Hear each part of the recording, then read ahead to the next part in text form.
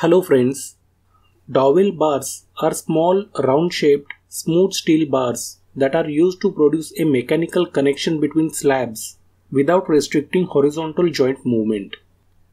These bars are primarily used in jointed plain concrete pavement to support the increased stress and load caused by a moving vehicle. The length of dowel bar ranges from 45D to 50D, where D is the diameter of bar. Dowel bars are typically 18 inches long, 1.25 to 1.5 inch in diameter and spaced 12 inches apart depending on the pavement's thickness. The dowel bars are either coated with epoxy or stainless steel to prevent rust. Now let us understand the purpose of dowel bars. When two slabs are moved together, the impact loading created by the slab is reduced. Dowel bars transmit the weight from one slab to its neighboring slab. Corner cracking and joint faulting are reduced by using these bars. The performance of the paving joint is enhanced by these bars. Steps involved in placement of dowel bars. These bars must maintain a consistent 90-degree angle with the center line. At least one half of the dowel can be on each side of the joint or crack, and a new channel must be cut for this. To allow movements, these bars are placed across transverse joints of concrete pavement. To restrict bonding to PCC, they are inserted at the mid-depth of the slab and coated with a bond-making material.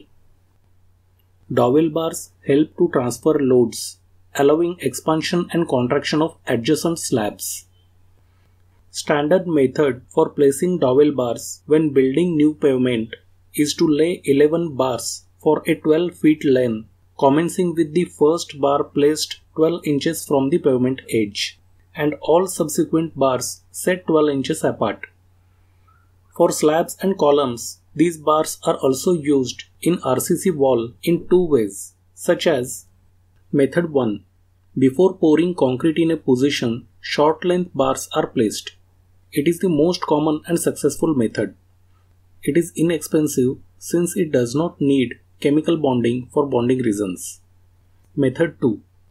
In this method, for strong bonding, the holes are drilled in the concrete and filled with healthy chemical. But this method is expensive because of the use of healthy chemical. This approach is used when extension bars are neglected before pouring concrete. Now let us understand advantages of using dowel bars. The tension and deflection are decreased by using dowel bars. These bars help the slabs bear more weight by strengthening them. These bars also improve the pavement durability. Improvements in the joint flexibility among the structural members. It increases the project's initial cost while lowering the life cycle cost.